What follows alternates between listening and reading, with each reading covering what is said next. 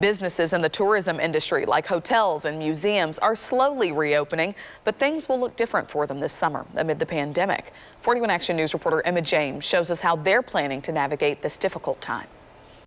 The president here at the Negro League Baseball Museum says he's not expecting too many out-of-state visitors this year, but he hopes it gives people who live in the KC Metro a chance to be a tourist in their own city. I can tell you now, our all-star team missed the folks. Yeah, they're excited. President Bob Kendrick says the museum reopens June 16th. He's asking folks purchase tickets and reserve time slots online. The museum will modify its hours, increase cleaning, and close its grandstand theater. Kendrick says the pandemic halted some of the museum's 30th anniversary plans, but there will be plenty of time for celebration in 2021.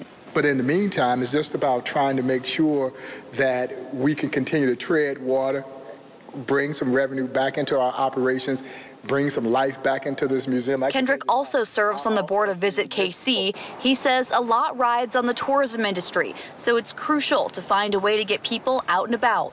One traveler from Colorado tells us she's in Kansas City for work, staying at the Crossroads Hotel, which just opened its guest rooms. And they've put out a lot of communication on everything that they're doing, so I'm trusting in their word. General Manager Jeff Conrad says the hotel is increasing cleaning efforts, screening its employees, and only taking reservations for its rooftop restaurant, which opens Friday evening. You know, the first guests that checked in yesterday were incredibly excited and so supportive to be here.